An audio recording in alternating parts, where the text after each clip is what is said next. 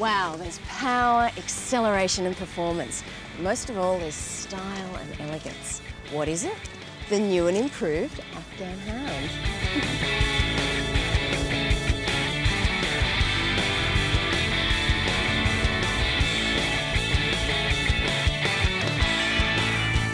What is it, do you think, that gives them so much style?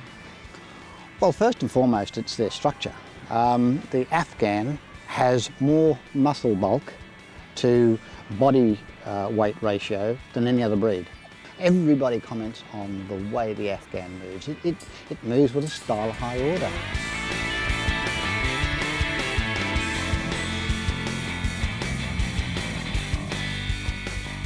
To watch them move is like watching visual music. It's just amazing to see their coat and their gait and the way that they just fly and they float across the ground. And also the temperament. They're their own dog. They don't really need you. The fact that they choose to share their life and have fun with you, you feel a little bit privileged, to be honest. How are they with children? I think they're excellent with children today. 30 years ago when we first got into the breed, they were a pretty snipey little bunch. Because we're doing a lot better these days in the temperament department, people are seeing them as a much better pet than what they used to be. They do have a reputation for not being the most intelligent breed. Is that fair to say? Well, that's true. But the reality is they're a highly intelligent dog, provided you assess them in areas where they have some aptitude. They'll do agility because they're skillful. Obedience, forget it.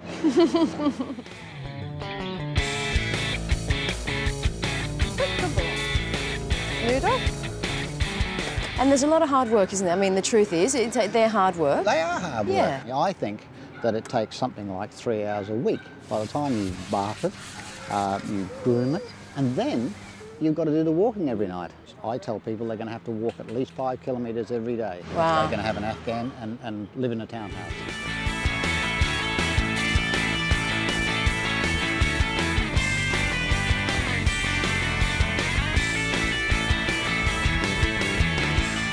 Paul, I guess when you show these dogs, it's essentially a beauty parade, isn't it?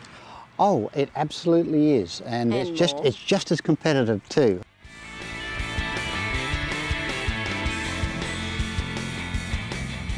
Now, I saw this on one of the dogs earlier. Yes. What is that? It's called a snood, and the idea of that is to put on their head. It keeps the ears back out of the face so that when they're drinking their water or having something to eat, they're not going to get their hair all tangled in their mouth.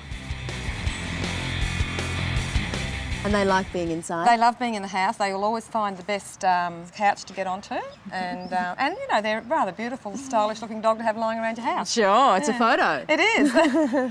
Yeah.